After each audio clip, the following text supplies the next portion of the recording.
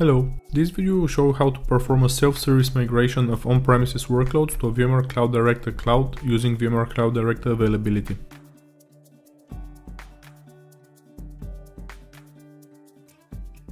Let's start with the deployment. It's a standard process of deploying an OVA file at the tenant's vCenter where we have to choose the correct file, give the virtual machine a meaningful name and select the compute resources, storage and network. To complete the deployment wizard, we need to provide some parameters required by VMware Cloud Director Availability on-premises appliance, such as root password, NTP server, hostname, IP address, gateway, DNS server and domain. With that, the deployment is done and we can power on the VMware Cloud Director Availability appliance. The next thing to do is to pair the on-premises site to the provider's cloud. It is done in a few simple steps through the initial setup wizard. After the first login to the appliance, we should change the root password that we set during the deployment. After that, we start the wizard. At the first step, we need to enter the local lookup service address, SSO admin username and password. Then we give the site a meaningful name and a description. The last thing to do is provide the endpoint address of the provider's cloud and your org admin credentials. By selecting the Allow Access from Cloud option, you allow the cloud provider and the org admins without authenticating to the on-premises site to discover on-premises workloads and replicate them to the cloud. By leaving this option deselected, only users authenticated to the on-premises VMware Cloud Director Availability tenant portal can configure new replications. We can also configure the local placement of virtual machines by completing the Configure Placement wizard. This is required for the cases when there will be cloud to on-premises replications. As a result, your site is successfully paired to the provider's cloud.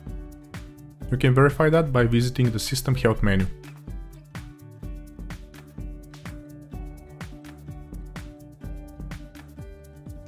During the initial configuration of the VMware Cloud Director Availability on-premises appliance, the VMware Cloud Director Availability vSphere client plugin is registered. We can use this plugin or the VMware Cloud Director Availability tenant portal to perform the migration operations. In this case, we will use the plugin. From the vCenter menu, we select DRaaS and then Outgoing Replications. Here we can create a new migration or protection, as VMware Cloud Director Availability can be also used for DR. In this case, we will migrate a workload, so we click on New Migration. First, we need to authenticate with the org admin credentials given to us by the provider. They are the same that we used during the pairing process. Next, we select one or many VMs that will be migrated and specify the VDC and storage policy to be used at the destination site.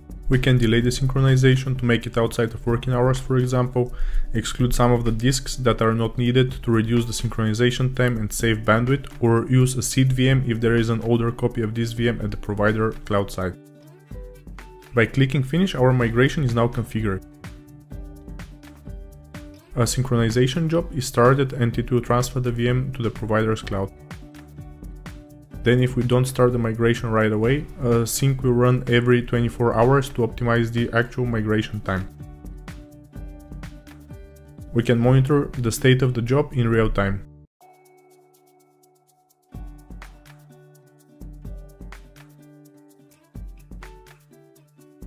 Once finished with the initial sync, there are some additional actions that we can perform before migrating the workload to the cloud. We can change the excluded or included disks, the owner of the VM or the storage policy that will be used. We can also modify the network settings of the VM for cases when they need to be different at the target cloud. A convenient option here is to use the automated Layer 2 network stretch functionality of VMware Cloud Director Availability that will allow you not to change the network settings of the migrated VM. But if we still need to change them, we can easily do that from the Network Settings menu. Here we can see two tabs, Migrate Failover and Test. After defining the new network settings, we can copy them to test and perform a test migration task using them. This way, we can ensure the migration will be successful before executing it and without affecting the source workload. Starting a test migration will let us choose if we want to power on the recovered VM and which network settings to use.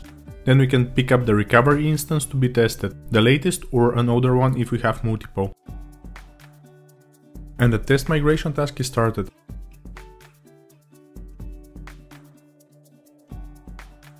After it is performed, we can see the change in the recovery state, and also the VM is visible in VMware Cloud Director under the specified org. In the on-premises vCenter, the source VM is still running without any disruptions to its availability and performance. We can also clean up the migration test, which will power off the VM in the destination cloud and delete it in preparation for the actual migration.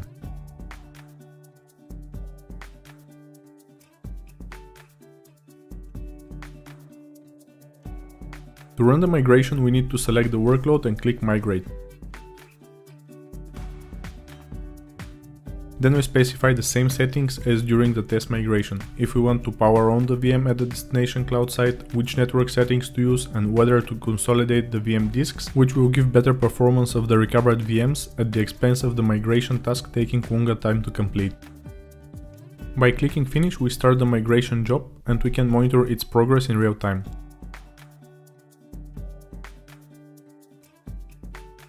When it completes, its state is changed to failed over.